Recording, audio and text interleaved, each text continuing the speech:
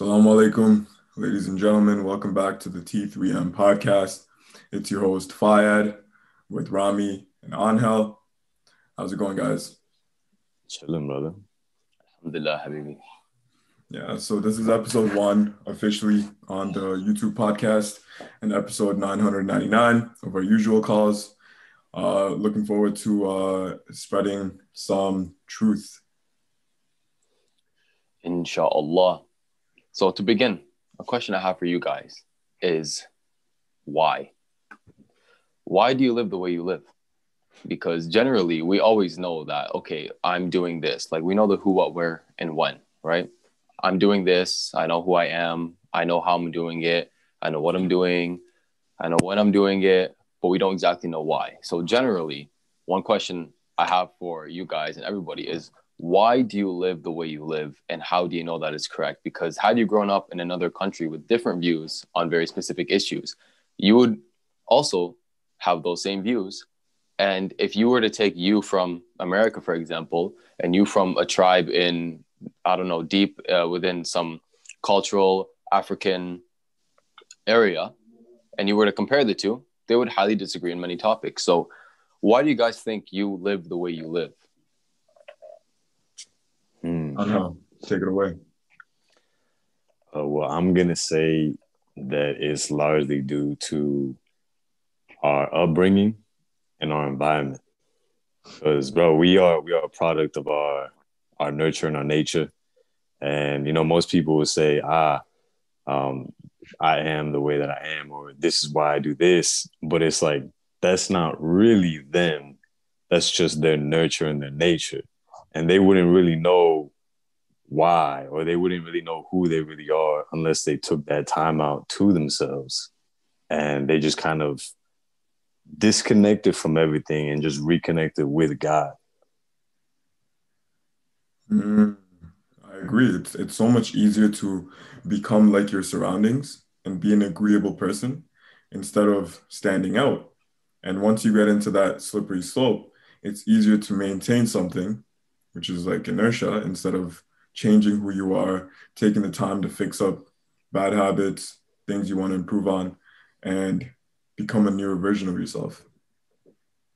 Yeah. Okay, good. Alhamdulillah. I'm in full agreement with that, because with a lot of people, like you guys mentioned, they're a product of their surroundings, right? They grow up a very specific way. And I would say that they're just a version of themselves. Like I mentioned in that comparison in the beginning, the same person in two different places, they would be two different people ultimately, but they're the same person in terms of, you know, everything else, right? Who, what, where, when. It's just like their morals and why they believe what they believe. That's the only thing that has changed. So now the question is, how do you know what's right? How do you know that you're right? Because there is basically moral objectivity, which objective truths. And then there's moral subjectivity, which is, I believe this, I believe that, with my limited bias and information and so on and so forth. So how would you guys kind of approach this topic of how do you know you're living the correct way? How do you go about living the correct way? Well, how would you see that? Yeah, I'll ask you that. All right, well, throw a question back on me, sick. But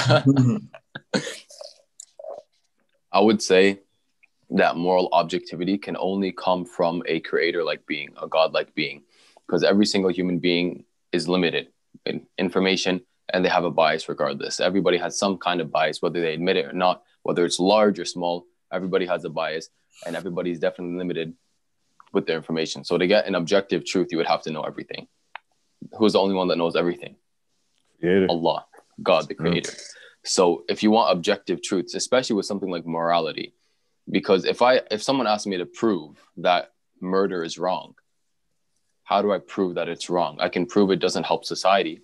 I could prove that we would see it as a barbaric thing, but to prove it is wrong, you can't prove that. So that's where subjectivity comes in. Fayad? 100%, man. If you really think about it, like subjective morality is just based on feelings, what feels right and what feels wrong. Inherently, to add to your point, when you look at murder, it occurs in nature, right? Every day. We don't look at it and say, okay, wow, like that, there's something wrong with that. But when it's with humans, we have that sense of, okay, right and wrong. But where does that come from? But there's other things that do occur in nature, which also occur in socialization in humans, but we think it's okay too, right? So you're right. Yeah, just to kind of back up the point there. When it comes to something like murder, it's funny because you'll have the people that say if you kill any living being, you're a murderer, right? But then when they want to protect themselves from COVID-19, so they put hand sanitizer on and they kill all the living bacteria on their hand, they would never call themselves a murderer for that, right? So it's kind of Mm, funny when you're dealing with moral subjectivity. They always have these general rules like don't murder anything that's living, and then they kill all the bacteria, and all of a sudden they're a murderer by their own standards. And then when you bring that to them, they're like, wait, no. So this is the issue with not having all the information but making a judgment. And this goes for everything in life, right? But speaking on morality specifically, uh Facts. Bro, I would go as far as to say that us knowing like what's right and what's wrong, like that stems from our fitrah. And like y'all know what the fitrah is. It's that innate belief in that right there, the creator, bro. So it's like if you take away everything, if you strip away everything, like I was saying in my previous answer, like you are left with that fitrah. And like that's where you know what's true and like what's not true, what's right and what's not wrong, because you are guided by something bigger than yourself. yeah, I agree. that's facts. I would I just want say, to add to that, before you go on. So yeah, we talked about subjective and objective, but I guess the viewers want to know what's wrong with subjective morality. You know, what's wrong with just going based off of your feelings and instincts? Before we talk about the problem, we got to realize, we got to identify in the grand scheme of things how it's maladaptive, how it's non-resourceful. You think of subjective morality, you think of it in the grand scheme, it's always changing. See, people, if you really think about it, the slave enslaving of, African Americans was subjectively, morally considered okay back then. Couple, 100 years later, or decades later, they realize, okay, it's not okay, which, I agree with, it's not okay. But the thing with subjective morality is you're wavering your beliefs. You can go back and forth. If the people in power and control deem something to be okay one day, it'll be okay one day. If 5 years later they realize it's not, it's not. And you kind of have to conform to that group thinking and follow that school of thought. There's no guideline and backbone in what is right, what is wrong. yeah, subhanAllah. And that's actually what I was just going to kind of dip into, like the issue with it. Because when we have something like the fitrah, our innate belief and instinct and all of that, this works generally, but not everybody listens to it, right? And some people become so misguided that that fitrah becomes clouded in a sense. And this is the people that Allah basically left astray. So you'll have people who could be mentally ill and they could want to murder. And that could be a instinctive kind of, oh, I feel it, I want to commit murder, right? I really want to do this thing. And that might feel right to them. But then you have people that are like, no, that's under no circumstances okay. And so not only do you have changing beliefs over time and over place, you could have two people in the same exact room that grew up the same exact way, and one will say abortion is wrong, and the other will say abortion is right. How do you prove who is right, who is wrong? You cannot prove that. You can argue that, okay, giving birth to this baby would be detrimental, one, to the baby, to the mother, so on and so forth. You could say, but you're murdering an innocent life, and so on and so forth. It's no longer your life; it's the child's life now. And you can take sides, however you choose, but there's no way to prove it. So objective truth must come from a creator, and that would just be through religion ultimately. Facts. It's the guidelines.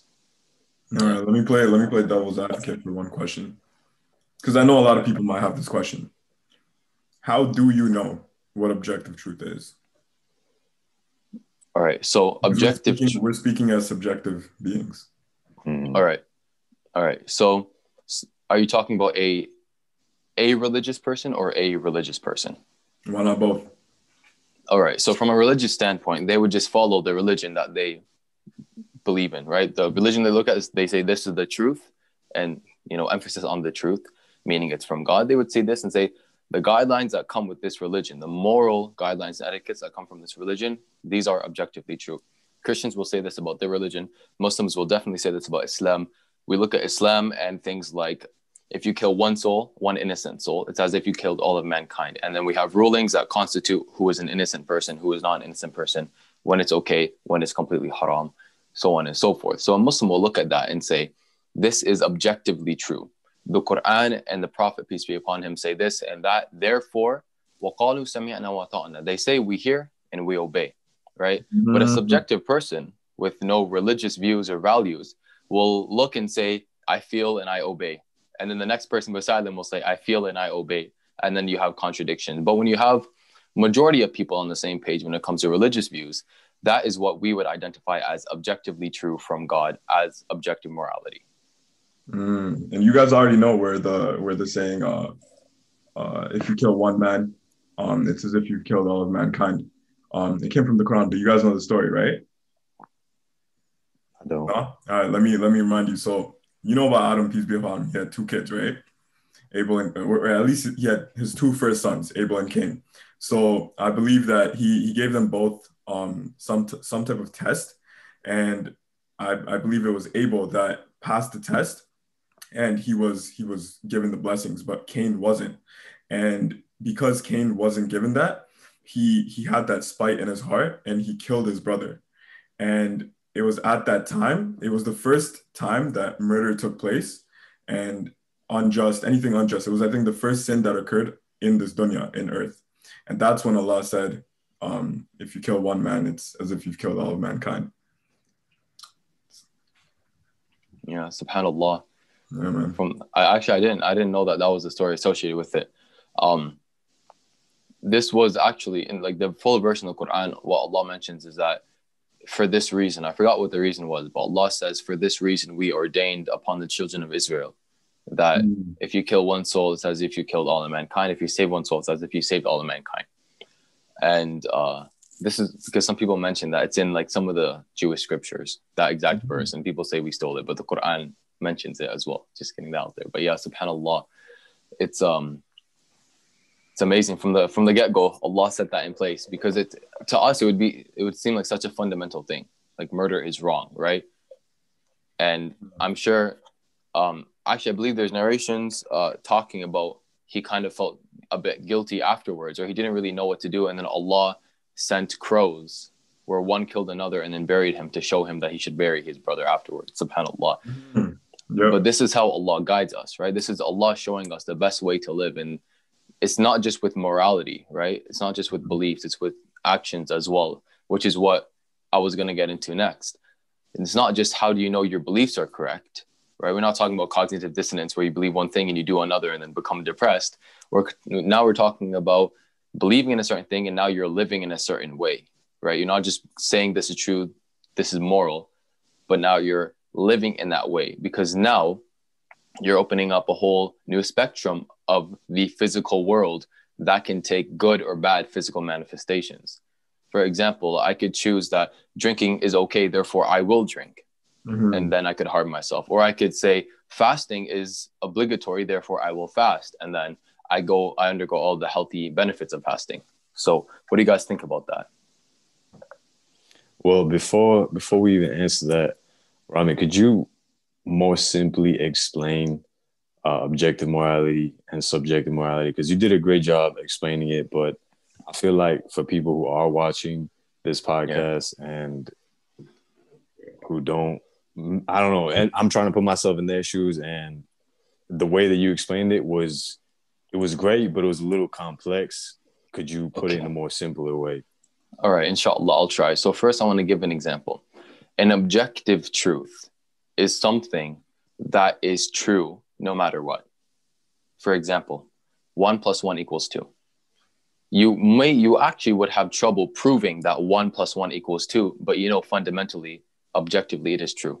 You can go to Mars, it would be true. You can go to any part of the world, you can go under the ocean, you can go in the sky, it would be true no matter what. Any part of the galaxy, the universe, 1 + 1 will always be 2, right? But then you have things that, this is subjective morality, you have things that I feel, I believe that this is okay, this is not okay, and this is something that no one can prove, right? This is something that is not objectively fundamentally true, right? So if someone comes and says something like, well, I think abortion is fine, why wouldn't it be? you may not be able to prove that it's wrong to tell that person, no, you're wrong, abortion's wrong, but they wouldn't be able to prove that it's right either. So then you have this dispute where one side cannot prove the other side wrong because there's no fundamental basis. There's no rule book that they have. So what religion is, it's that rule book with the 1 + 1 = 2. It's telling us what is true, what is false. So we have that objective, this is true point to make. So just to summarize it. Yeah, no, I'll let you finish.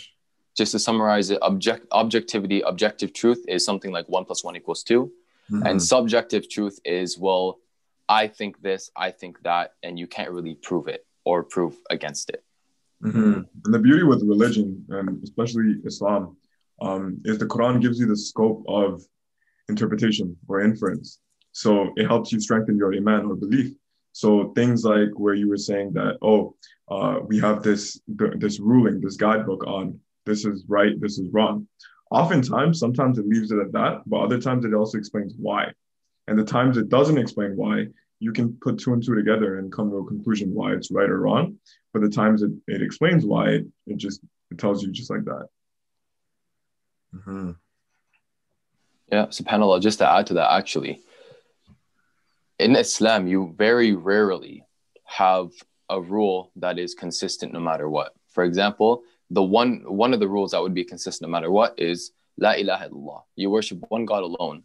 Pardon me. You worship one God alone with no partners, no associates, nothing. Right? No matter what. Even if you're dying, you still do that. Even if you're living your life, you still do that. But something like eating pork, it's haram. But if you're, starving in the middle of the desert or in the middle of nowhere and all there is pork to eat, you're actually obligated to eat that pork. You're not allowed to say, it's haram, I'm going to die. You're obligated now to eat that pork. So this is the beauty of Islam, because everything is situational. And this is something that scholars go in depth on in a variety of moral views and rulings, Islamic rulings. For example, the pig example I just gave. Because if they had said that, okay, no, you must starve and die, how is that beneficial? Because above not eating pork is maintaining your life and your livelihood. So I think that's the real beauty of the objective moral views in Islam. That was well put, by the way, simplifying it. But Fayed, go ahead and answer the other question if you remember. If not, then Rami, by all means, reiterate yourself. Rami, take it away. He's on a roll, man. Let him shine. Wait, no, it's a conversation. It's not a lecture. No. I'm saying, like, if you remember what Fayed was saying before I had interrupted and had asked him to just put the objective and subjective into a more simple term. He had said something prior to that. Do you remember that? I don't. What was it? I have no idea either. That's why I'm asking. No, yeah, I'm gonna be honest. I don't know. It's all good. It's all good. Inshallah. So inshallah, hopefully we'll find our way back to that point. But actually, I mentioned before, I had mentioned actions, right, in comparison to moral views, right? Because you could have a moral view that manifests itself physically, like I mentioned. I think drinking is okay, and then I go and drink because of that. Or I think fasting is obligatory, I must do it, therefore I fast, and I get the benefits of fasting. So would you guys like to kind of back that up or give your thoughts on how important it is to have moral views that manifest physically or otherwise? Hey, Fayed. It's all you, brother. I'm gonna let you go, bro. Nah. Hey, Rami, by the way, that was what you said. Yeah, so... Yo, you haven't been speaking for a while. Alhamdulillah. Who? You. I'm just listening, man. He's become one of the viewers. I'm one of the viewers right now. I mean, okay, what would you say, Anghel, what would you say one of the bigger things Islam has done for you? Because if for those of you who don't know, our brother Anghel here, may Allah bless him, reverted very, very recently. So he wasn't a Muslim until a few weeks ago. May Allah bless him. But So what would you say, without getting into, vast detail, some of the greater impacts Islam has had on you spiritually, morally, or otherwise? Yo, to facilitate it, then versus now. Thank you. All right. So, very simply put, before Islam, I was constantly trying to find my way. I was trying to find peace, and I was doing everything possible that you could think of. I mean, I had been to therapists, I had been a psychologist, I had done tons of meditation, I had been Catholicism, Christianism, if that's how you say it, Christianism. Was atheist for a while. Then I went into the whole New Age thing. And guys, the only way that I can put it is that Islam was just like, all right, here it is. Like, here's the path. This is what you do. And as long as you do it, you're good. And I find that most of the things that I was doing before, like some of them are still beneficial, like meditation. I still do it every now and then, just so I could be more aware of what's going on in my head. Cold showers for sure, no fab for sure. But no fab is already in Islam. Like, that's something that it's already practiced. Like, you're not supposed to do it. So it's like I was already doing something that was in Islam itself. But when I got into Islam, it just made it very simple for me. It gave me a path. And my grandpa used to always tell me, he's like, when you buy a new phone, it comes with instruction manuals. Just like, bro, remember we were talking, you had said that when you get a bed frame from IKEA, it gives you the instruction manual on how to build that bed frame. And it's like, you could build the bed frame by yourself without the instruction manual. It's just going to take you a lot longer. You got to figure it out for yourself. But if you have the instruction manual right there, why not use it and finish it in a fraction of the time and do it perfectly because you have the instruction manual? I agree. And that's what Islam has done. Honestly, that's what Islam has done. So alhamdulillah.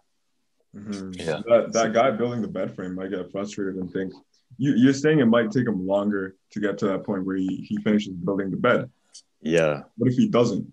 What if partway through he just gets so frustrated he thinks there's a problem with the bed, which is facts. A lot of irreligious and woke, spiritual but irreligious people saying, oh, why do good things happen to bad people? Why do bad things happen to good people? And a lot of things just don't click. Whereas if you had the instruction manual, you'd understand where things are going. Yep. So, bro, now go ahead. I was just going to add on to that because I find it kind of funny, to be honest. What if he puts the bed together incorrectly and then after a few months it breaks down? SubhanAllah. Exactly. And then he has this. He deems it correct, although it's objectively incorrect. SubhanAllah. Right? Yo. So like Rami says, I'm going to piggyback off what both of y'all said. I want to say a few years ago, when I was with my ex, she had gotten a new bed frame from IKEA. All right, so it's funny that we're talking about this from IKEA. And man, this was one of those like stupidly complex bed frames. I'm not talking about the simple ones. This is the one that had like the drawers underneath. I don't know what they were trying to do with this, but me being the hard-headed, stubborn person that I was, I grabbed the instruction manual, I tore it up, and I said, all right, we're going to do this without any instruction manual. And we spent literally 6 hours trying to make this thing. And when we finally got it, I was just like, why did I do that? Why did I tear up the instruction manual and try to do this by myself? When it took me 6 hours, and like y'all said, I could have messed it up. We could have messed it up. But like referring it into a real life scenario, aside from the example, it's like, dude, I was doing all these things before I came on Islam. I was doing all these things before I had the instruction manual. And like, I didn't know if I was going left, if I was going right, if I was going forward, if I was going backwards. I was just trying to be at peace. I was trying to be happy. I was trying to, I don't know. I was trying to find something greater to life, like a greater meaning or something. And it's like, dude, like you said, I may have never found that Or maybe I would have, but maybe I would have found it out, figured it out, maybe like at the end of my life, where it's like now, dude, I'm 26 years old, and alhamdulillah, like I found it. Or I wouldn't even say I found it. I was led to it. So, yo, two things I want to add to that. One, bro, the fact that it took you 6 hours to build an IKEA furniture piece without a Ridiculous. manual, I think that's impressive, bro, because I think IKEA's instruction manuals are just on some next whatever. So sometimes it takes people, including myself, 6 to 8 hours to build it with the manual. So that's commendable, bro, that it took you 6 hours. I think that's an achievement. Number two, you said you were led to Islam. What do you think? Because I know a lot of viewers are going to have a question about that. What do you mean led to? Aren't we individuals? Aren't we leading our lives? What is this whole thing about let go and let God? What does it really mean? All right, so I'm gonna try to explain this as simple as possible, and I'll try not to take too much time here. All right, so what it means to let go and let God is that, ultimately we have our own decision. We can decide anything we want in this life, right? You wake up, you can decide whether you're gonna brush your teeth, whether you're not gonna brush your teeth. Now, obviously, if you don't brush your teeth, you're pretty nasty. All right, but you have the choice. You can brush them, you can not brush them. Now, yes, you have a decision, and that's what you would refer to as free will, but you got to understand, like, this is all a test. This is all like a game. And when you play a video game, you start playing this video game, it's already been programmed by something. It was created by something, right? So the video game is the creation. You are in this creation. You are part of the creation, or technically, you're playing it. And you can choose whatever you want in this game. You can choose to, let's say you have this person in front of you, you can choose to help them, or you can choose to kill them and rob them. Right? Like whatever choice you make, the game is still going to unravel and go off in that direction. And that's how life is. So like whatever choice you make, that's what's going to happen in your life. And what it means to let go and let God is to basically quit trying to control everything. Quit trying to, for lack of better words, be God. It's like you start thinking to yourself, well, I'm going to do this, I'm going to do that. My life is going to go in this direction. I'm going to do this. I'm going to be making this much money. I'm going to be with this woman over here. I'm going to have these kids. I'm going to leave this legacy. I'm going to do all this. But it's like at that point, like you're just trying to play God. And it's funny because like before I got into Islam, there was a song by Travis Scott saying, "Stop trying to be God." But to get back on point, I agree. You're letting go, so you stop trying to control everything. And then once you stop trying to control everything and you disconnect yourself from everything, that's when God comes in and is like, all right, cool. Let me help you out. I see that you just let go. You just took a step aside. Let me step in now that you want to step aside. And I'll share my story if y'all want, but let me not take the spotlight. Y'all go ahead, chime in. SubhanAllah, bro. Allah. That was amazing. May Allah bless you. But there's a few things I want to piggyback off that point. So SubhanAllah. Actually, what came to mind when he said that was the verse in the Quran where Allah says, "Have you seen the one who has taken his own desires as his own God?" SubhanAllah. And that's exactly kind of what you were talking about, right? And what I see is the person you described, right? Letting go and kind of not taking charge anymore and letting God do the work.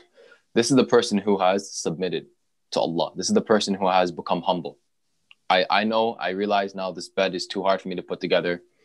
I'm going to leave it up to Allah. And then that's when Allah guides who he wills, right? When Allah says that he guides who he wills, it's not just like, okay, you get guided and no, you don't get guided. And there's no reason for it. It's because some people are humble and grateful and ready to submit. And some people are just arrogant, like Fir'aun. How many signs came to him, right? Literal miracles. So Allah used one of the miracles to destroy him.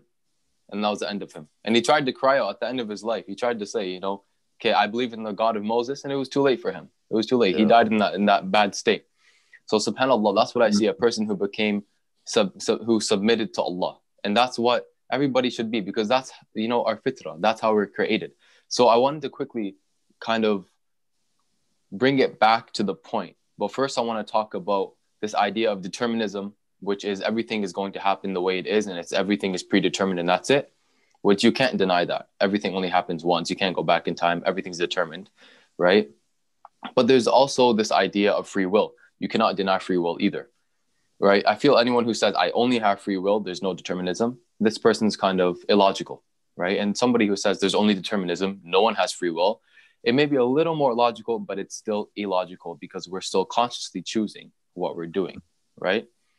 So one philosopher said that free will and determinism are two trains that are perfectly in sync and moving perfectly simultaneously together. Like you said, it's programmed. No matter what you choose to do, it's so programmed to happen a certain way. Now, with the analogy of building the IKEA bed frame, right? Often in physics and math and in any complex language or science, big problems are just a bunch of small problems, right? So think about the bed. You're not taking one half and two half, or one half, the other half, and then pushing them together. You're taking all these individual little pieces, little problems, and putting them together. And if that's difficult and that takes 6 hours and it's physically something you can see, imagine something as complex as life, where you can't even see all the implications of it. You cannot even see what's going on in your own self. Even science, to a certain extent, can't see what's going on within your own self. We can only see to a certain point, right? Now think about morals that are unprovable, but yet undeniable at the same time. How do you go about something like that? You cannot put that together. Therefore, you need, and this is why I wanted to tie it back to, you need objective truth if you believe in morality. Otherwise, morality is not something that exists to you because you cannot prove it. So I think, subhanAllah, we've done an amazing job of just showing how necessary religion, God, and objective morality is. Because without it, what are we? We're no different from animals, living by our desires, and basically it. So you guys take it away. No, man, that's actually beautiful, and that's why that's why in the Quran we believe that Allah gave us free will, and He didn't give the angels free will. That's why if we do good, alhamdulillah, we're better than the angels, because Allah gave the angels intellect in terms of like commandments, but no free will, no instinct, right? So He gave us like both, but Allah gave the angels only commandments, intellect, and all that. So who knows, if they would have had the instinct or those desires, maybe they wouldn't be all that they are. That's why we would be deemed better than them if we're good people. Compare that to like animals and primitive, what you see in nature. Allah gave animals only instinct, only drive, only desire, no intellect. That's why if we're, subpar, if we're not on point, we might be worse than the animals, because had they have had the intellect and the commandments and the true guidance, maybe they'd be better than us. Dude, SubhanAllah.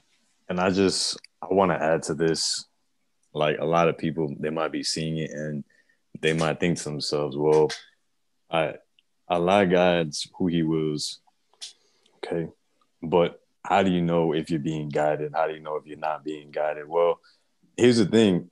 I'm going to go as far as to say that we're all being guided. And it's your choice whether you wake up to that or not. Like I am not God. I cannot say, hey, this is your sign. This is what you're supposed to do in your life. But like, I can say from my own experience that like the signs are everywhere. And like in the Quran, it even says like, if you are a believer, you will see the signs everywhere. Look for the signs and you will find them. And that's like, if someone wants to see like, oh, well, how can I be guided? Well, just take a step back, bro. SubhanAllah. Bro, SubhanAllah. That's true. That's so true. There was something I was going to mention based on that point. It's kind of slipped my mind now. So if anyone wants to take over, go ahead. But I had a again, devil's advocate question for you. And I hear this a lot with people that are anti-religion or just irreligious. They ask, and they always say that they have this objective sense of morality without God. What do you say to that? Because they're going around saying that, oh, all these things that God is telling you are right and wrong, I already innately feel that, or they claim I subjectively feel that. Why do I need God That for objective? that is God. If you're feeling something that's directly aligned with like the objective morality, that is God working through you and giving you, like literally giving you that insight, Mm, because that's not something that you can find yourself. And if you believe it is, then you're ignorant because, bro, how often is our mind going from one thing to the next? Like our mind is constantly changing. Bro, if I talk to you in 10 years, you'll probably be a different Fayed. Rami will probably be a different Rami. Like y'all will think differently. Now, of course, y'all will still be on the straight path because y'all are Muslim. But if you talk to someone who's completely secular, who's completely, let's say, agnostic or completely atheist or new age, whatever it is that they want to say they are, their mind is going to change so much within those 10 years that it's like what was once truth to them 10 years ago is now not truth 10 mm, years later. SubhanAllah, that's true. And I imagine we undergo another like scientific revolution where everything like science just flips on itself. SubhanAllah. But Imagine that, dude. yeah, but SubhanAllah. What I was gonna say about objective and subjective morality, with all due respect to everybody, if any subjective person comes and say, I have objective truth because I think this and that, they've contradicted themselves, then I don't think any logical person would make that claim. I believe that if a person actually knows what objective truth or objectivity versus subjectivity is, they would never make such a idiotic statement. But yeah, so I would say for a person who wants to be guided, because sometimes, I feel this is right and then I feel that is right, and they could be two contradictory things. So how do you know which one's actually right? Or two different people that feel two different things. How do you know who is right? I would say that to a certain extent, yes, Allah put the fitrah in us, but it's not a Quran. It is not the Quran or the Prophet ﷺ or all of Islam internalized within us. The Prophet ﷺ, Aisha said about him, radiallahu anha, that his character, who he was, is the Quran, period. That's who he was, right? We are not like that. We're not even close to that. And that's fine. So Allah gave us logic and rationality. So if you have something like a religion that is rationally and logically true, and you cannot think of any possible, and not even you cannot think of, no one, it's completely incoherent or inconceivable that they would know these things 1400 years ago in the middle of the desert. Or a man that cannot read or write would produce such an amazing book, linguistically speaking, to the point where even today it is still taught in schools as the fundamental basis for the Arabic language, right? Peace be upon him. And he had prophecies and miracles and so on and so forth. Gandhi wrote about him. A bunch of people, even Oprah Winfrey talked about Islam, right? A bunch of people talking about this religion, this man named Muhammad, peace be upon him, 1400 years later. The most popular name in the world, right? So on and so forth. If you cannot find a reason to disbelieve in this religion, logically, rationally, it is coherent, it must be correct. If there is a God, why would he allow another religion that's more true than his? That doesn't make sense. So the most true religion must be from God. So this is how you are guided, by wanting to be guided and by seeking it out, right? Allah, Yep. the essence of trusting in God, and this can apply for anybody, but the essence of trusting in God is the hadith where a man came to the Prophet, peace be upon him, and he said, do I tie my camel so it doesn't leave, or do I trust in Allah? And he said, tie your camel and trust in Allah. Do what you need to do and trust that Allah is going to guide you and help you and have it work out in the best way. So that's why there are two extremes of just doing what you need to do and saying, I don't trust God's going to help, like atheists, or the fully spiritual people that are like, God, the universe, whatever, astaghfirullah, will guide me. I'm not going to do anything. They're going to sit at home and rot. How is that beneficial? Yep. Yeah, I'll give you a more applicable application for someone like me who's currently a student. And I know a lot of people watching are in school right now and they could relate to this. How foolish is it to just, not study and be like, all right, God got my back. Yeah, God got your back, but maybe not always in the way that you want him to have your back. So you can't be out here like, oh, I want to get that 100%. Inshallah, I'll get that 100%. I'll make dua to get that 100% and you not study, right? And if you just keep studying and you just only rely on yourself, there's a lot of things out of your control that you're not going to understand in this dunya. Yeah, and that's where like it all ties in, where it's like you need the instruction manual. You need the guidelines. You need to let go. You need to let go and let God do his thing, because I'm going to put it in a very, very simple example. Visual, because I'm a visual person. All right, give me 1 second. I'm going to flip this camera over. Make some space here. All right, so let's say that's a straight path. All right. You have Fitrah. You understand things because God is giving you that insight. Now, let's say you don't believe in God at all. Let's say, you know what? This is my life. I'm the one that chooses everything that I'm going to do in my life. And that's that, right? This is you. You may be just sporadically, or maybe just out of nowhere, you might have some insight that is directly aligned with the objective morality, with the truth. All right, so you're walking the straight path, but if you do not have instruction manual, if you do not have guidelines, this is what's going to happen. You're going to go off, and then maybe you might make it back. And then if you might make it back, you might be there for just a little bit longer, and then, oh, you're off again. And who knows, you might never go back to the straight path. And it's as simple as that. And the entire distance that you're doing, you're doing too much, G. Like, it's so much easier to just go straight. Yep. Yeah, subhanAllah. Let's say the quickest path is just a straight line, right? Mm-hmm. SubhanAllah. But it's an amazing analogy, mashallah, may Allah bless you. And I quickly wanted to add in, every time you went from the straight path and you diverged off, all I saw was the person who's letting their emotions get in the way. Oh, yeah. Because logically, coherently, they have no reason, right? Reason is very important. Like the why, right? There is no why when it comes to straying off the path. There's no reason to do it.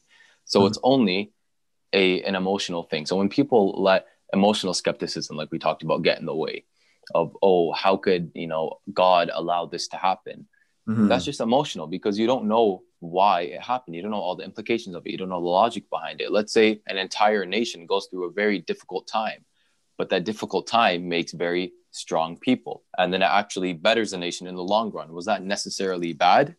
And if you believe it was immoral, you'd have to prove that. But again, subjective morality, you wouldn't be able to.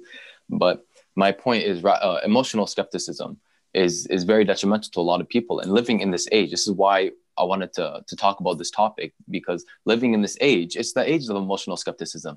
Nobody knows why anymore. No, they just kind of feel and then go off those feelings. And the issue with that is many issues, to be honest. Actually, I'm going to let one of you piggyback off that, because I know you guys probably have a lot to say on that.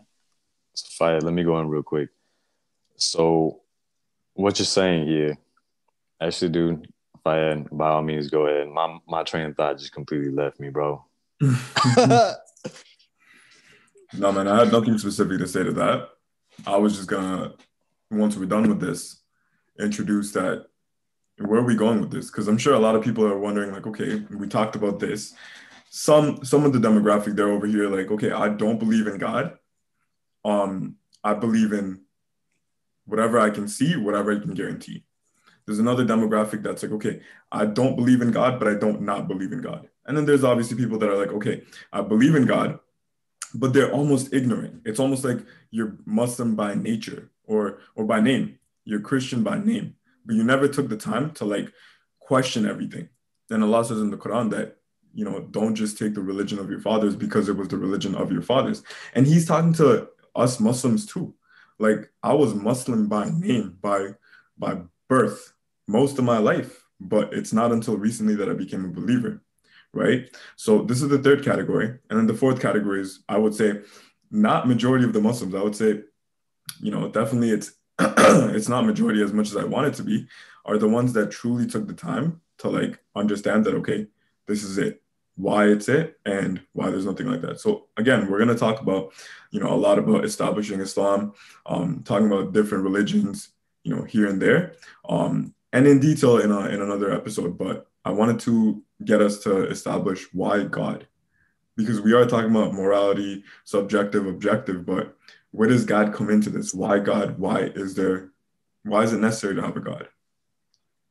Oh, bro, I think it's super necessary because, like we were stating, bro, like everything that we've spoken about up until this point, all right, and aside from that, I remember what I was gonna say to Rami's question earlier, which I'll put that aside for now. And if I come back to it, I'll come back to it, inshallah.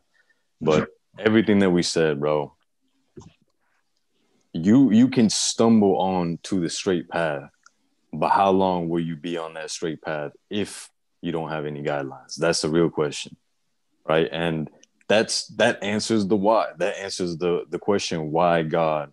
Why have an instruction manual? Why have the guidelines? It's because everybody wants to be at peace. Everybody wants to live the best life that they can live. Everybody wants to be happy. Everyone wants to, bro, just enjoy life. Like, look at little kids. Like, they're all joyful. They're all innocent. They're all just trying to experience life. They're not burdened with everything that we are now that we're coming on to this adulthood. So it's like, bro, that's the answer. If you want the answer, it's very simple. It's right there. The kids have the answer. The way that the kids live, you know, not saying that adults should live like kids because we have responsibilities, but just see it for what it is. Like, they're innocent, they're pure, they're just experiencing life. And that is the straight path. And that's why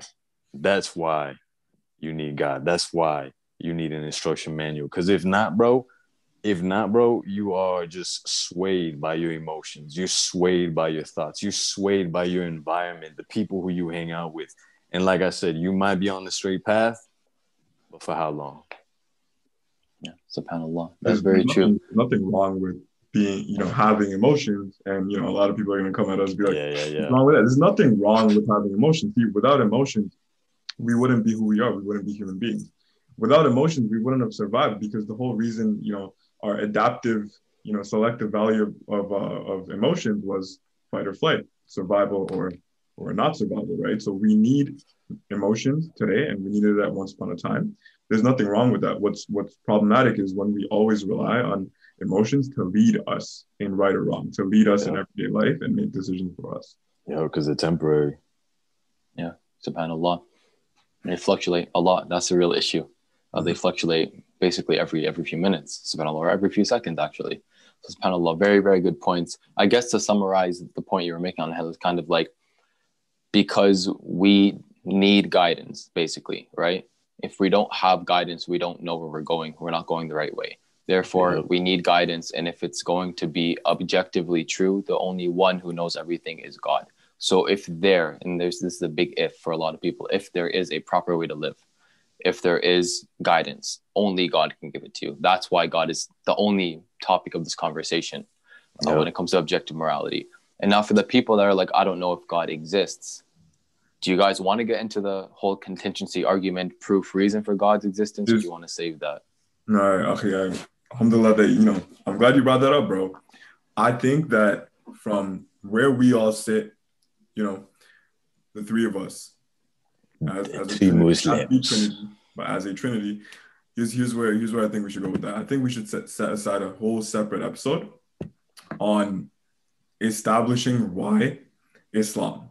I want us to talk about briefly other religions, but why, you know, Allah or the Islamic God is the God. That's like another episode. This episode, let's do what you said. Let's establish, you know, briefly in relatively, you know, sufficient detail why Allah, or why at least God, has to exist. Why there can't just be, you know, all of this happening at random. Yep. Okay. And just to throw it in there, because I know if I don't say it, I'm gonna forget it.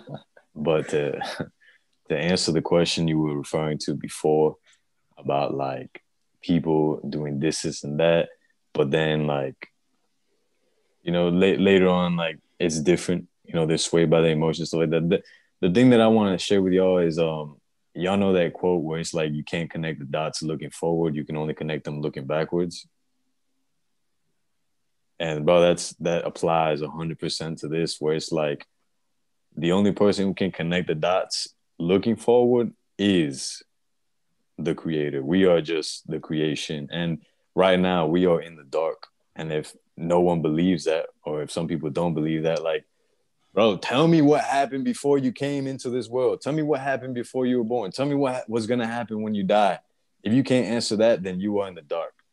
And bro, like, if you're in the dark, I know damn well you can't distinguish what's straight, what's left, what's right. You're just moving around blind. You can't see anything. And that is, dude, that's what God is, man. God is the light. God is the light that's just gonna bring you to the straight path. Like, hey, just go this way. You won't fall on that couch. You won't hit this TV over here. You won't fall into this hole. You won't get this girl pregnant over here and pay child support. Like, you're good, you know what I mean? But it's like, you won't know that if you're trying to do it all on your own. And the thing is, we were never meant to do it on our own. SubhanAllah. It's a very good point, mashallah. It's a great point, mashallah. Yeah. So kind of to summarize it, a few questions, because I want to leave all of us and everyone watching with a few things, inshallah, a few reflective points. Firstly, I want to ask everyone, why do you live the way you live? All your morals, take every single one of them, or the important ones, right? Abortion, murder, family values, whatever it is, right? Take all of them. And if you believe in a religion, ask yourself, why do I believe in this religion? Even if you're Muslim, ask yourself that and do some research. Inshallah, we'll talk about it in coming episodes. And if you don't have a religion, but you have moral views, which everybody does, prove them to yourself. Prove them to anyone. Prove that your views are correct or that they're right. Because if you can't do this, then why do you believe in it? And we're tying it back to the main question of why. Because everyone knows the who, the what, the where, the when. They don't exactly know why. So why do you believe in what you believe in? How do you know it's true? And if you can't prove that, then you're in a bit of a sticky situation, to put it lightly. So, yeah, what do you guys think about those reflective points there? How would you guys summarize those? I would go as far as to say that that is it. That is 100% it. It's like you have to understand what your why is, and you can't be emotional about it. You got to be able to set your emotions aside. Because, like, we were talking about this earlier yesterday when we were talking about the cognitive dissonance, and we were joking about putting that into the channel intro. But that's exactly what it is. It's cognitive dissonance. When you believe something and it's so ingrained into you, but it's just something that was given to you. It's something that, like, you kind of just grew up with. It's not something that you sought out for yourself. You seeked it for yourself. It's not something that you were led to. It's just something that was there. It's like, I was born into Catholicism for the most part. And I believed that for a while. But it's like, I never went out of my way to question why I believed it. I just believed it. And then when people started, like, throwing all these I'd say questions and objections at me, I buckled because I didn't know why. I didn't know why I was a Catholic. All I could say is, well, I did it because my parents did it. And I just grew up with it. But then it's like, once I started looking for the answers myself, once I put the emotions aside, I said, all right, well, why is it that they said this? Let me look into this. Is this true? Is this not true?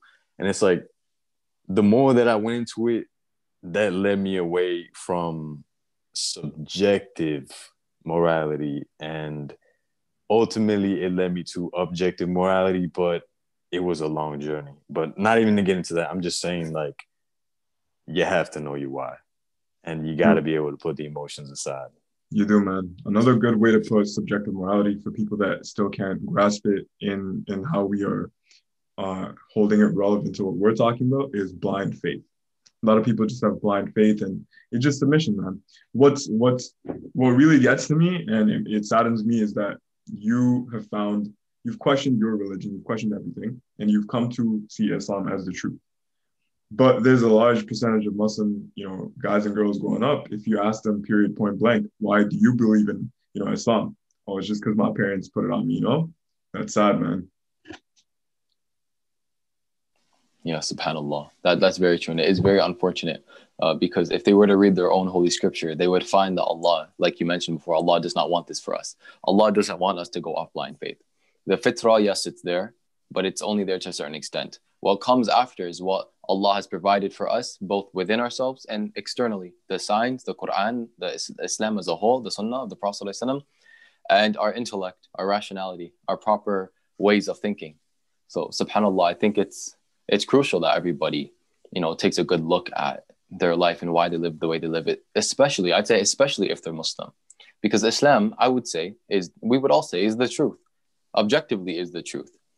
It's even provable to a certain extent that it's the truth, right? Using different arguments that we'll get into, inshallah, later on. Mm-hmm. But so I think it's highly crucial that everybody takes a good look at their life. I had a point that I wanted to mention, but it kind of slipped my mind. So one of you guys take it away. Anyways, man, keep that thought loop in the back of your head. If it comes back, inshallah. Let's move forward. So without keeping the viewers waiting, all right, why God? Why is it necessary? Why believe in God? What is proof that God exists? Because, we're living in a society where there's people that are atheists, agnostic, born in different religions. They're drawn at the question, like, why, how do we believe in God? Isn't it such a leap of faith to believe in God? And I invite you guys, you guys are going to hear this and it's going to sound, crazy to some of y'all, but it's actually a leap of faith to not believe in God, knowing what we know. And we don't even know something so like out there and, it's like secret or anything like that. No, it's simple, very easy to understand. And inshallah, Rami, why don't you build a foundation for this? Are we talking about the fine tuning? All of it, man. Fine tuning, contingency, just. Oh, okay. Subhanallah. Bismillah ar-Rahman ar-Rahim. All right. Bismillah. So basically, just to start it off, this is what's called a deductive argument. And a deductive argument is something like 1 + 1 = 2. It uses set premises, general facts that are true, like 1 being 1 and 1 + 1 = 2, and so on and so forth. It uses premises that are true and sound logic, proper logic, to come to a conclusion. So the best example I can give is the one I've been giving, 1 + 1 = 2. That uses premises and logic to come to a conclusion, and this is indisputable. These are just generally accepted facts anywhere you are in the universe. So this, keep in mind throughout this entire discussion, that this is the argument this is the formula we're using.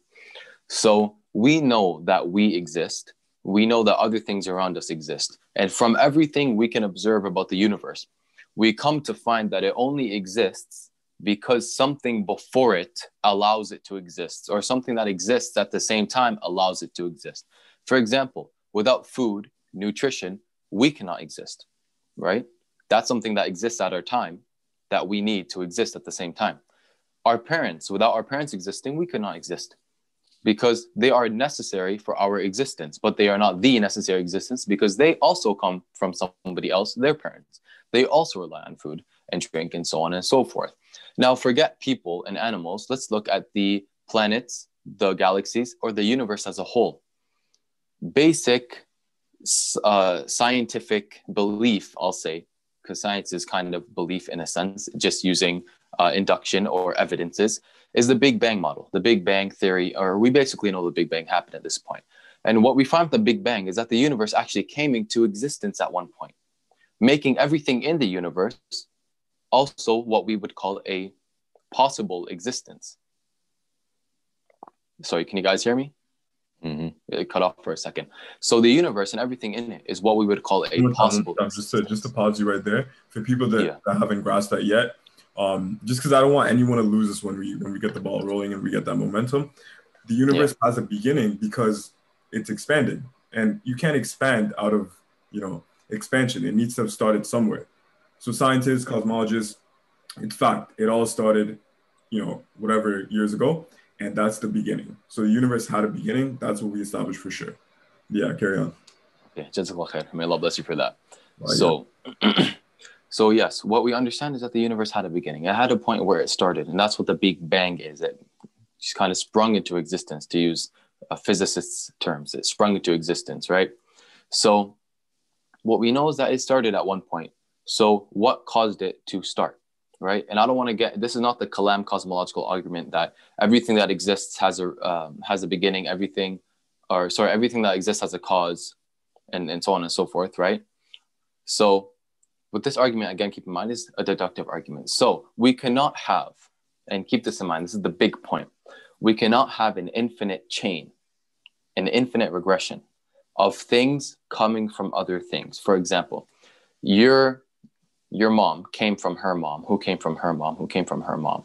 You cannot have an infinite chain of parents giving birth. And the reason for this is, I'll summarize with this analogy. If you wanted to walk to the local coffee shop, you wanted to walk from your place to the local coffee shop, but the distance was an infinite distance, right? You had to walk an infinite amount of distance to get to the coffee shop. How long would it take for you to get to the coffee shop? How long would it take for you to walk across that infinite distance? You never get there.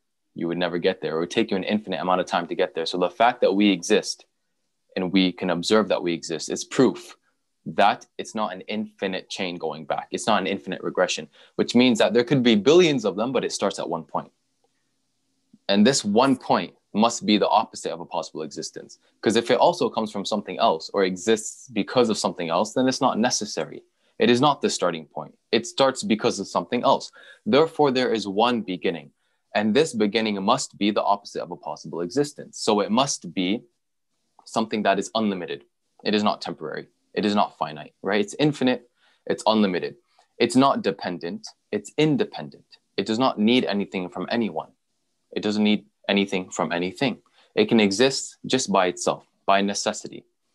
It is not comprised or built of any smaller parts, because if it's built of smaller parts, then it's coming from something. And one of the smaller parts, or the smaller part, that would be the necessary existence.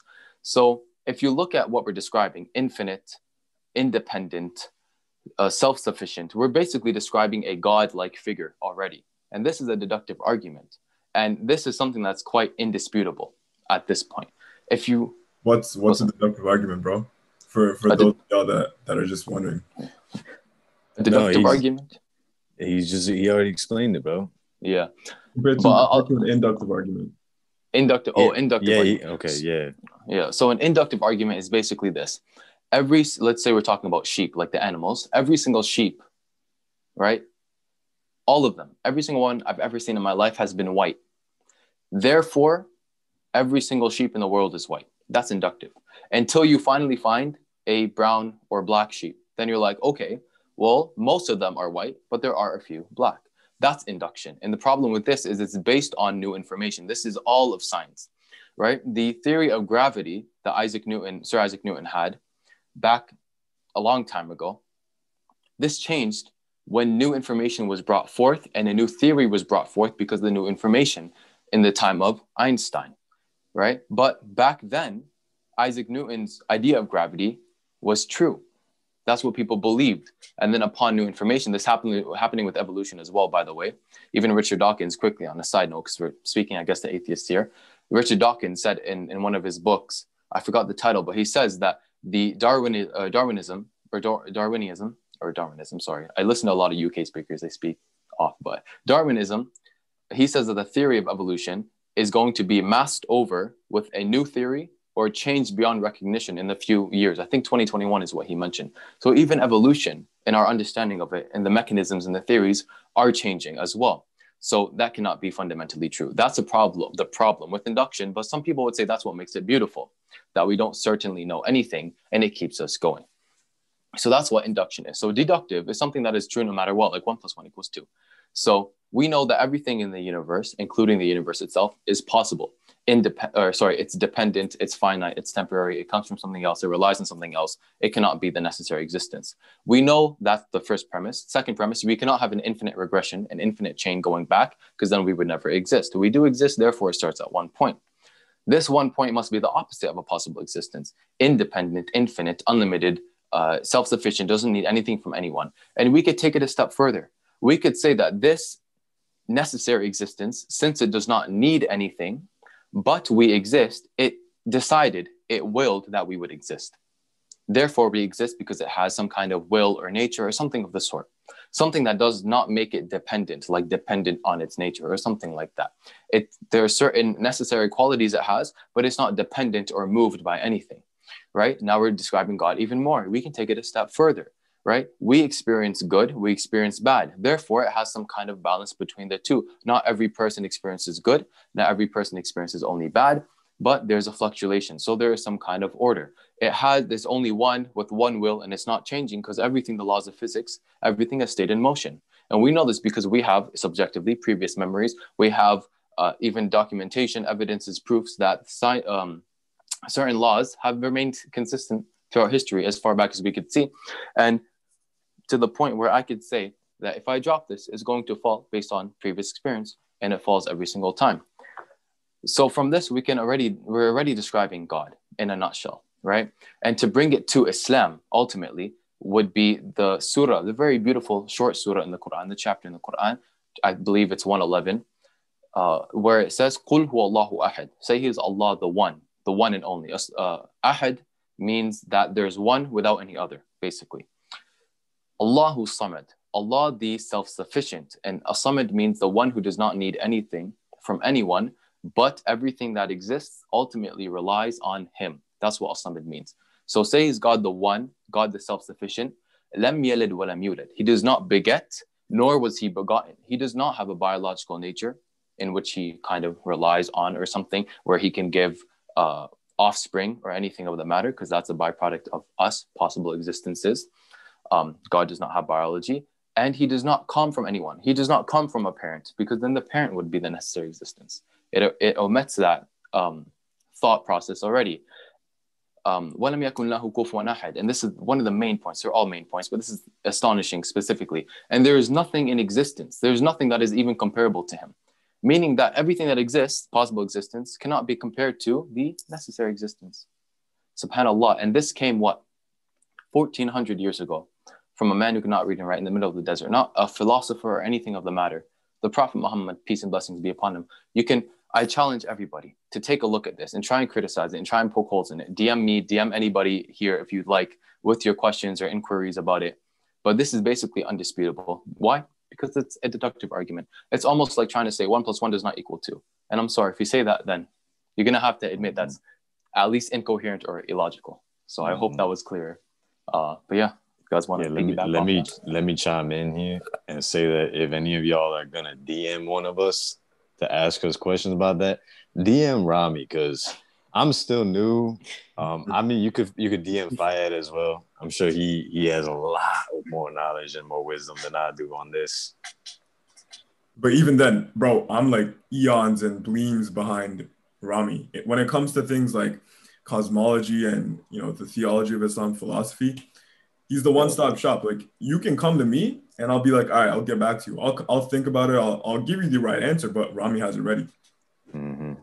Guys, if y'all are watching, we have 3 forms of transmission here. My base is in the whole secular because I've been in that for a very long time. Rami is in the Islam, and then Fayed is like the bridge between the secular and the Islam because he was born Muslim, so he always had that in his life, but he was also in the secular life because he did not fully believe until recently. So just so you guys know, like, when we speak our perspectives, that's where it's coming from. And yes. Do you wanna define what secular means, or secularism?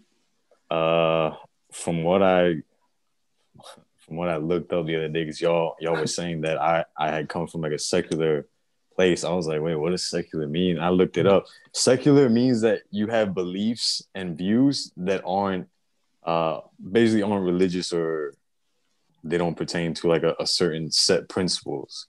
So it's like, I would even go as far as to say like New Age people are secular because they're taking their teachings from a lot of places, not just from one place. And it's like, at the end of the day, you can't really do that. You can't pick and choose. Like, the guidelines are the guidelines. And it took me years to figure that out. SubhanAllah. I agree, man. It's like saying, okay, I like the steps 1 to 59 for the bed frame. And then right at step 60, it says, you need to use this and put that part there. And it's like, nah, bro, I'm gonna try that. And it's like, okay, you could do that, but at the end of the day, you're not gonna get the bed. Yeah, SubhanAllah. And actually, just to use that analogy one more time from myself, let's say you couldn't figure out the bed frame. You couldn't get it to work. You as a person, as a purchaser, as a consumer, you just can't get it to work. Who would be the absolute, forget the instruction manual, who would be the absolute best person to contact about building this bed frame? The creator of the bed frame. Am I right? Yes, exactly. The one who made it. He made it. He knows everything about it. He knows the ins and outs. He can probably do it blindfolded because he created it. So if we have questions about life, who would be the best person to contact about that? The one who created life. And Allah says in the Quran, He is the one who created death and who created life. He knows the ins and outs of both because He created them. So if you want to know what you should do in life, what the best way to live is, you must go to the Creator, the one who made life and death, the one who made you. And if you want to know what happens after death, you would have to go to the one who created death. You cannot ask a dead person what death is like. You can try, but one, that's shirk, and two, you're not going to get a response. SubhanAllah. So you'd have to go to the Quran and the Sunnah. I agree, man. It's too simple to just, to believe in, the commandments and the guidance, because while, it'll be too chaotic otherwise. You might think, this step tells you to do this. I don't really agree. Another person might agree with it, but kind of. Another person might completely agree with it. And then because that person agrees with it, the people they're talking to and the people that trust him, the new age people, whatever you want to say, they'll be like, all right, you know what? That kind of makes sense. I kind of see why that step might not be necessary. Mm-hmm, mm-hmm. Now you're making a whole new bed. It's not even the same. Yeah. It's you gotta have that trust. You gotta go to Dios, and that's God. I mean, anyone who's watching this, I want y'all to understand, like, God can be translated in many different languages as like many different names, quote unquote, but it's still just one. It's still just one God, and like I said, you can't pick and choose the guidelines. It's already there. You just have to. You got to see it for what it is, for lack of better words. You got to see it for what it is. Alhamdulillah, man. Rami, do you have anything else to the huge gold nugget of wisdom that you dropped on these people? Yeah, that was big. It was big, man. And I urge anyone, rewind it once, rewind it 1,000 times. If it doesn't make sense, still reach out to one of us, reach out to Rami. But I'm confident that it'll make more sense than you guys at least thought it was. And if it sparks up some new ideas, just sit on that, let it marinate, meditate on that, and just go deeper in it. Don't resist it. Yeah, subhanAllah. One thing I want to mention, it's not really much of an argument. It's just kind of a reflective thought, right? What do we call the greatest philosophers throughout history? We call them the biggest or the greatest thinkers, right? Because they think, right? And they think about these complex or very amazing or enlightening ideas, right? To say the least, right? So there's no shame in thinking or pondering or reflecting or questioning your own beliefs. Actually, think about it like this. This is all science is, right? If you think about it, if you're a believer in science, this is all science is. Science can never prove anything right, but it can prove what's wrong, right? So if you question your own beliefs, you're going to filter out what is wrong, what cannot be right. For example, if you believe there are multiple gods who are both all-powerful, this is not something that is possible because neither of them are all-powerful. If they're both all-powerful, what if one overtakes the other? Then it doesn't make any sense, right? Yep. So therefore, deductively speaking, there must only be one who is all-powerful, right? So this is the essence of pondering, thinking, reflecting, questioning your own views. There's no shame in it. I think all three of us do this all the time, and I feel like everybody does it. It's just a matter of, do they actually let it manifest, or do they brush it aside and ignore it and become like those who are deaf, dumb, and blind and just choose not to see the signs? Because Allah says in the Quran that yes, there are signs out in the world that you should go out and see, but there are also signs within your own self. SubhanAllah. And I think that's amazing. Dude, like, man, I keep losing my train of thought. Go ahead, Fayed. No, I had nothing for now. Guys, my mouth is dry. I've been talking too much, man. Yeah. All right, you know what? because we talked about, why God. I'm sure people now, at least if they're not fully there, they understand that, okay, there has to be a God, right?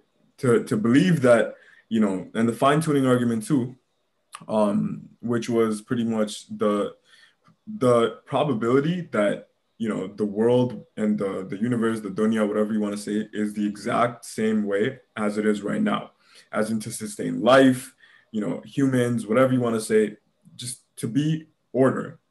the probability of that was so insignificantly low, so incremental, like I'm talking like it's so small that every other probability wouldn't have deemed, life to exist and what we have today, right? So I'm sure Mm. Rami will explain this in a more comprehensive, easier to digest way.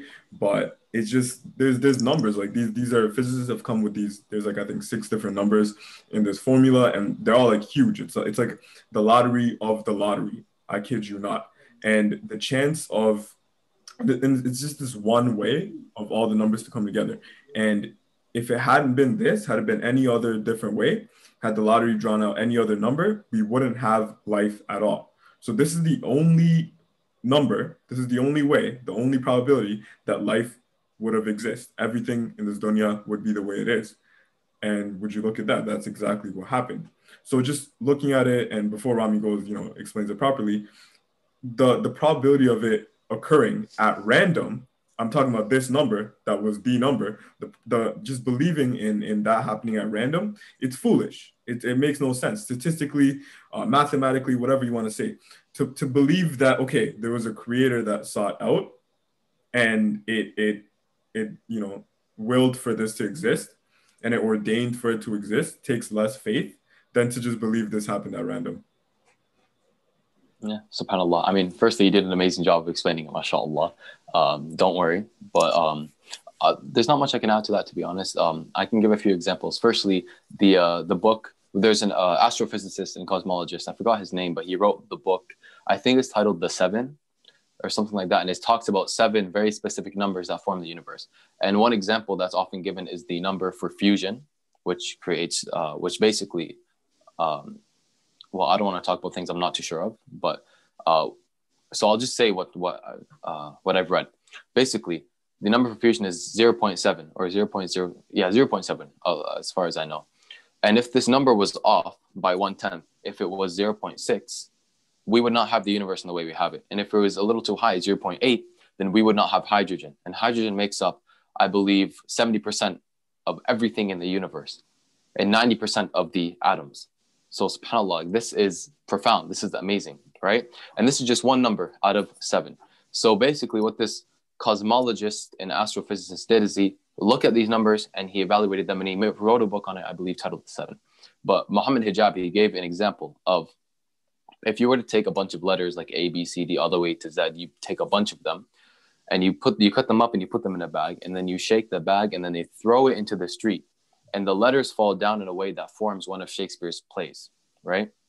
Like Romeo and Juliet or something. It forms one of Shakespeare's plays. The chances of that happening are more probable or more likely than the chances of the Big Bang happening randomly and we get the perfect universe we have today. Well, actually, it is perfect. I don't need to put quotations. The perfect universe we have today and the exact way we have it. That's how insignificant the probability is of us having this universe in this way. So essentially what we're getting at is the universe was finely tuned, and this is actually a scientific term. It's called the fine tuning of the universe.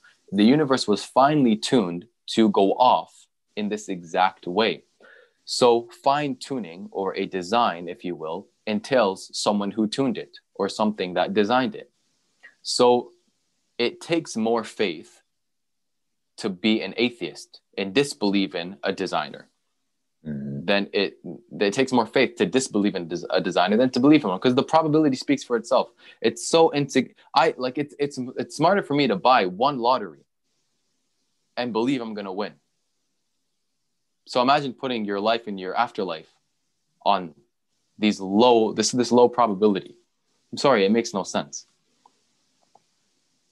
Yeah, dude. Let me piggyback off that, and let me just say that, dude, atheism, because I was in it for a while. Let's be honest. Anyone who is atheist, I don't care what you guys say. You might say otherwise to what I'm about to say, but I was atheist, so I know exactly what I'm speaking of here. When you are atheist, you believe in facts. You believe in logic. You believe in science, which is cool. There's nothing wrong with that. Rami even said, the Quran tells you to seek the answers, like go for yourself, go out there and test it or whatever it is. But it's like science is only going to assure you of the answer. You see, science is, we'll say, 2 steps behind, meaning that like once science figures something out, doesn't mean that it just came into existence. It means that it was already there, but now science is like, we can prove that it's real, that it exists. So you know what? It may never get to the point where it proves God's existence, but would you even need that when it's already starting to prove so many other things that are being shown in the instruction manual? And then the last thing that I want to say is that when I was atheist, like, dude, I was not happy. I was the most miserable that I had ever been in my life. And I was seeking through all the external things some form of happiness, some form of peace, because I remember that I actually became atheist because my sister's son, he had passed away at 6 months old. And, you know, for someone who believed in God at the time and then seeing something like that happen, like I just completely questioned everything. I said, how could you take away a little baby at 6 months? You're 6 months old, and everyone's saying that, oh, like there was a reason. Like I couldn't see the reason. So for that, I became atheist. And it's like, yes, I got deep into science. Yes, I got deep into these facts and all these other things. And I tried to argue with people who did believe in God and all this stuff. But it's like, at the end of the day, it was pointless. It was pointless, you know, to put it in very simple words. It was pointless to not believe in God. And it actually took more effort to not believe in God, because we all have Fitrah. We all have that inner belief in the creator. Every single little kid has Fitrah. And it's like, dude, every little kid also has a very strong belief in almost anything as well. It's like little kids believe in Santa Claus. Little kids believe in the Easter Bunny. And it's like, dude, once you found out that the Santa Claus and the Easter Bunny wasn't real, because you could definitely see it for yourself. You can do the science and all that stuff and show that Easter Bunny and Santa Claus aren't real. But it's like, you can't do that. You can't disprove that God is not real. Nor Yo, can what do you mean it's not real, bro? what? Santa Claus, yeah. Yo, chill. Bro, so peep this, all right? Peep this. You get hurt because you find out that Santa Claus and the Easter Bunny aren't real. And I know y'all can remember this. I know anyone who's watching this can remember when they were a kid and they found out that Santa Claus wasn't real. Because I know when I found that out, it's like a part of me was broken, bro. Because I had been laying cookies out and milk for this fat dude for years. And then come to find out he was never coming, bro. It was probably my mom or my dad over here eating the cookies and drinking the milk. All right. So once I found that out, I was hurt, but it's like I got past that. And then what I'm trying to say here, what I'm trying to like bring with all this is that when you're atheist, it's the equivalent of you being that hurt kid that found out that Santa Claus and the Easter Bunny wasn't real. And it's like you're holding on to this idea, you're holding on to this victim card that no, God is not real, when it's like, dude, the signs are all around you. The science doesn't disprove that God is real or not. So like, are you really going to keep holding on to this card that's making you miserable, that's making you seek happiness and do all these things to just try to be at ease, try to be at peace? So that's why I'm piggybacking off Rami, where it's like, yeah, it takes way more to be atheist than it does to be a believer. SubhanAllah. You touched on a really important point there, or a few actually, mashallah, like the problem of pain and suffering in the world, right? Because Islamically, we would look at that, 6-month-old baby, and we would say that, okay, this baby is going to heaven because this baby didn't even reach the point of puberty where, a person's actually starting to get sins for what they do. It's an innocent baby, goes to Jannah, goes to heaven. But to a disbeliever or someone who doesn't have that particular belief, this could cause a lot of issue. And I know with people like Bart Ehrman, who is a scholar of the New Testament, he has a problem with, pain and suffering in the world, and he disbelieves in God for that reason. But the problem with that is, in my humble opinion, the problem with that is you don't know all the implications of that particular thing to be able to say that it is actually bad. For example, if a young child dies and then goes to heaven, is that actually bad? Because what if that child lived a bad life and ended up going to hell? Right? Is that now a good thing for that child to live? And like, you can question it, until the cows come home, as they say. But like, at the end of the day, you never really know the full implications. So with your limited knowledge and your bias, it's kind of like you cannot arrive at a solid conclusion. And at the end of the day, as someone who doesn't believe in God, you have subjective views anyway. So you can't really say that this is immoral or this is wrong. 100%, man. And it's like science will always play catch up, but you really want to bet your life, let alone your afterlife, on something that you're not even going to be guaranteed of, makes no sense to me. And it's like, we're going to get into that later, but everything that the Quran says, there's no contradictions in it. This is the only book of faith where there's zero contradictions. And I challenge any of you guys, if you can find any, which you subjectively feel are contradictions, bring it to us, bring it to anyone. There's answers out there, people, if you're willing to look. But it's the only book of faith where everything that it says is true. Either, I would say 80% of it has been proven to be true, and then like 20-ish% of it has been proven to neither be true or untrue. But it hasn't been proven yet to be untrue. So therefore, it's not untrue. And logically speaking, it's like, bro, 80% is not a bad track record.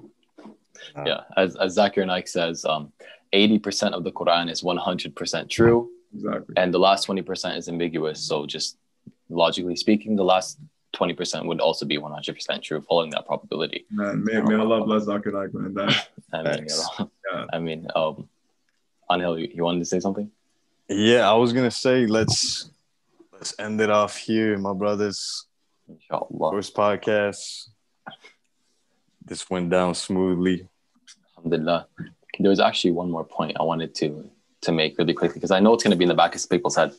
So people are going to be like, okay, so what, like, okay, I can or can't believe in God, whatever. There's no proof there's no proof against it. Maybe you have an argument for it, but some people wouldn't consider it proof. And some people are going to ask the very silly question of, okay, well, why don't you believe in unicorns? Right? And they're going to try and make the comparison that, you don't have any proof unicorns don't exist, so on and so forth. But the issue is, this is what's called the fallacy of equivocation. You're trying to make equal two things that are just not equal. God being a necessary being for the universe to even exist versus a unicorn, which is a possible existence. Santa Claus, which is a possible existence. So on and so forth, which actually Santa Claus had an origin, right? Like a mythological origin with Krampus and Christmas and all this stuff, pagan ideologies and beliefs. So for any of you who are like, well, I mean, I don't believe in God for the same reason I don't believe in unicorns, it's not the same exact thing, and it's a fallacy of equivocation. But with that being said, alhamdulillah, I think this was a very, very interesting and productive first episode. So may Allah bless the both of you. Yeah, and for the viewers, this is the first time, and our quality, inshallah, will get better over time. Video quality, audio quality, you already know what it is. So if you're liking the stuff, make sure to subscribe, make sure to like it, make sure to share it. This is the most understatement thing that I can say right now. This is only the beginning, inshallah. Inshallah. And last thing, my bad for cutting you off, brother. But the last thing I want to say to people is leave comments. Hit us up, whether it be through the comments, whether it be through DMs. Like, we're here. We may not respond as quick as possible. I'm sure Rami and Fayad will probably respond to y'all very quickly.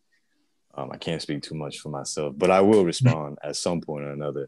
But yes, get to us. We're more than happy to interact and talk about these things with y'all. Yeah, guys, inshallah. Look forward to future episode. This so far was why God, we're definitely gonna talk about why Islam, where Islam comes into this. But in the meantime, Rami, brother, and Anghel, I just had two quick questions for both of y'all. Imagine your life right now. You're exactly the same. Nothing's changed, except you're not a Muslim. You're not led by God. You don't believe in God. How do you feel right now? What would be different? You want me to go first, bro? Yeah, you should. Take it away, bro. So are we referring to like right now at this point in time, or are we referring to like years later? Not right now. Right now? Um, probably still be trying to look for something to complete me in a sense, for something to give me the that final piece of the puzzle, to make me happy, to make me be at ease, at peace, and just be lost, bro. Because that's what I was before. I was the definition of lost. Even though if someone looks on my channel and looks at my videos, and even if I look in retrospect and just look at how I used to live and how I used to think and how I used to feel, like I was lost, bro. I was doing things that helped, but ultimately I was lost trying to find a way. And, alhamdulillah, bro.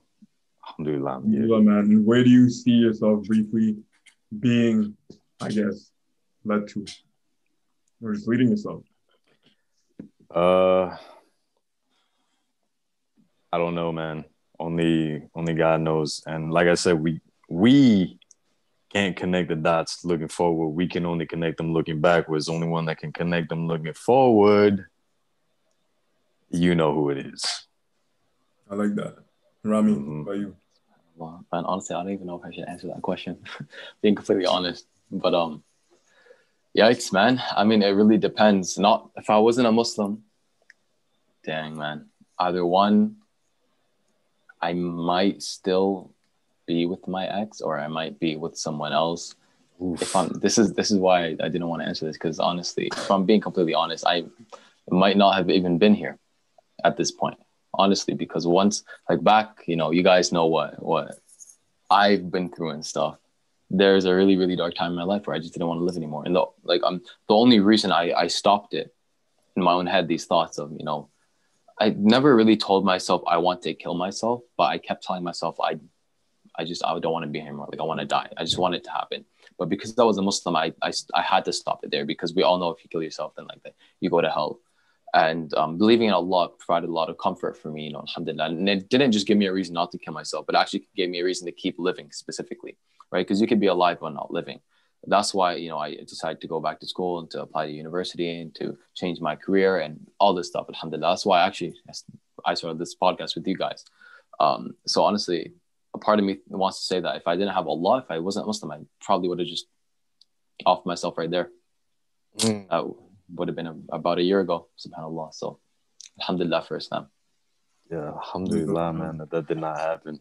Bro, ultimately, I'm sure I wanna know where you would be as well if I had. So before I even say anything, why don't you let us know where you'd be? All right, bro. If I wasn't Muslim, I think I would be 10 times more lost than I was when I was a Muslim, but not a believer. In that I wouldn't even know what objective morality is. I'd be, growing up in a society where my family doesn't have these values, which now I know are right, most of them, but I'd be going around, believing in Santa Claus and just living in lies and not being liberated, not being free.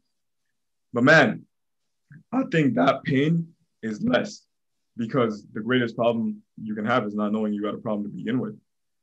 Me becoming a Muslim, as like being born a Muslim, but not being a believer, bro, that stage was worse, because it's almost like I'm living in this, like, y'all watch The Matrix, right? So it's almost like I'm living in this blue pill world where I don't know what's real. I don't know what's not real. Anything I do which aligns with any like red pill truth, which if you watch The Matrix, that's like the real. It's painful, but it's real. So when I was in that stage, it's like anything good I do, which aligns with Allah, aligns with Islam, aligns with whatever, would be maybe like just by chance. I wasn't doing it because I knew it was right or whatever. Yep. Anything I did wrong was obviously out of my ignorance and, again, me not being led. But it's like once you wake up and see life for what it is and see, reality is, the truth, you make informed decisions. So I'd be doing the opposite of that if I was lost. And the peace I have now, I can't explain it. I can't compare it to anything else. But Allah guides who He wills, man. And inshallah, all we can do is just keep praying that Allah keep guiding us. Facts. And I'm sure all of y'all can agree that if it wasn't for Islam, if it wasn't for Allah guiding us we'd all be cucks. Like we would all be cucked by something in our life, whether that be our woman, whether that be our job, whether that be some random person on the street that just really makes us pissed off that day or something like that. But it's like, we got to understand that we submit to something at some point or another. And it's like, if you submit to God, like, God's not going to cuck you. God's not going to cuck you. So if you're not going to submit to God, whatever else you do submit to, guaranteed is going to cuck you. I agree, man. Yeah. What were you going to say? Me? No, Anghel. Because you said I'm going to let you answer your question first. That's what I was going to say, Okay. bro. Okay. Yeah. As they say, everyone's a slave to something. And the only way to truly be free is to be a slave to the one who created you, and the one who's the only one who's capable of loving you perfectly, giving you what you need, sustaining you, so on and so forth. The one with no bias, the one with all the information. Alhamdulillah. If you're a slave to your own desires, I wish you the best. If you're a slave to another person, I wish you the best. If you're a slave to money, music, whatever it is, I wish you all the best, because that is probably, in my opinion, not the path you want to be taking, because that will lead you to unprecedented areas, and that will lead you just ultimately to depression, because you're going to be trying to find gratification in little things temporarily, and then long term, it's going to cuck you. Transient things that are just going to go away. I agree. Boom. That right there. Podcast number 2. Y'all be on the lookout for that one. In the meantime, once you guys put down your popcorn, you guys like this video, you guys hit subscribe, you guys look at our comments, maybe find our socials, hit us up for any questions. What do you guys think they should do in the meantime? What do you think they should think about in the meantime? Honestly, I would say just reflect on your views, your values, your beliefs. See if they are logically coherent, and question what you believe to begin with, and try and empty your glass, so to speak, as much as you can, and then revisit these points. Even rewatch some parts of the podcast and try and just reflect on them. Do they make sense to you? Do you have any reason, pardon me, do you have any reason not to believe in these things? Mm-hmm. And just reflect as a person. Everybody has their own journey, right? No, I don't believe anybody's going to watch this, but like, okay, well, I'm Muslim now, right? It's a process for everyone, and there's no shame in taking, the time you need. Taking too much time, there is shame in that. If you don't need it and you're wasting time, there is shame in that. But taking the time you need is perfectly okay. Mm-hmm. That's all I have to say on that. We identify with our egos. Our ego is our identity of who we are.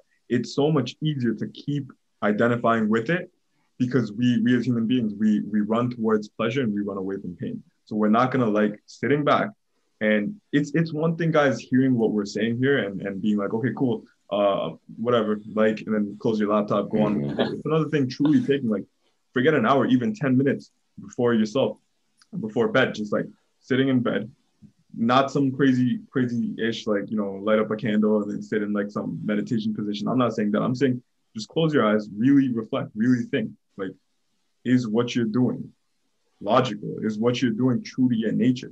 Is what you're doing, even by your highest definitions of subjectivity, is it right? Is it purposeful? Is it resourceful? Is it taking you anywhere? Are you really happy? These are not easy questions, and it's not supposed to be, because having a paradigm shift or an ego death or whatever you want to call it, to like strip away your identity and form a new identity, it's not easy.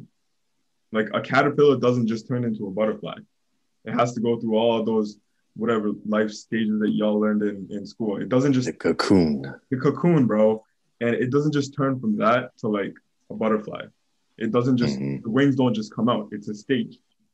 A lot of people might be scared. Like, what is happening? I used to look like a caterpillar. Now I'm turning... This whole thing is forming. What is that? And I think that parable is very similar to us. Paradoxical, but it's like those in that cocoon, what do they see from the inside? Just a shell. Like, they're just going to resist everything. They're just going to resist change. They're going to resist all these new ideas coming in. They're going to be like, nah, man, like, I don't see it. I can't see it. Because from inside the cocoon, you can't see it. You got to break through. You got to become that butterfly. Yep. It's going to hurt. Yep. It's going to hurt. But you got to go through it. It's like we were talking about the cognitive dissonance. You got to be able to disassociate yourself from your emotions, from your ego. See it for what it is. Don't try to push it down, but just don't get controlled by it. If not, you're just going to stay stuck in a cycle and you'll never get to the truth because you're letting your emotions dominate you. And because you don't want to feel that suffering and that pain to get to the truth, you're essentially taking the blue pill. And you already know you have two options. You could take the red pill or you could take the blue pill. It's all up to you. Like there's no right or wrong, but you reap what you sow. You're gonna be responsible. And the blue pill, no one's denying it, guys, and we're gonna leave you with this. It is the easy way out. Let's not get it twisted. Like it will make you, I guess it'll go down easier. It'll help you sleep at night. It'll comfort you. It'll tell you everything you want to know. It will literally reassure all the beliefs you have right now. But you're living in a fairy tale. It's not real. The red pill, though, it's hard. It's, short term, it's going to be brutal, but long term, life's going to get so easy and so peaceful. With the blue pill, short term, it'll give you comfort and ease, but long term, it's going to give you this ease. So it's all up to you. SubhanAllah. All right. With that being said, I think that was a very, very productive episode, alhamdulillah. I think that was an amazing way to end it. So to all you watching, may Allah bless you all. I encourage you all to think deeply on this and ponder and reflect on it. Take your time. We're all, just regular people like you guys. We've all been through it, right? We're going through it along with you guys. So I ask that you don't see any of us in any other light other than we're just your peers and your brothers. So may Allah bless you all. And share this video because if you found it resourceful, here's the thing. You guys found our video somehow. I don't know if it was through y'all were following one of us or maybe you found it on YouTube, you stumbled upon it, but it didn't just happen. You found it for a reason and maybe somebody else might benefit from it too. So share it with them, watch it together, who knows, and look forward to episode 2.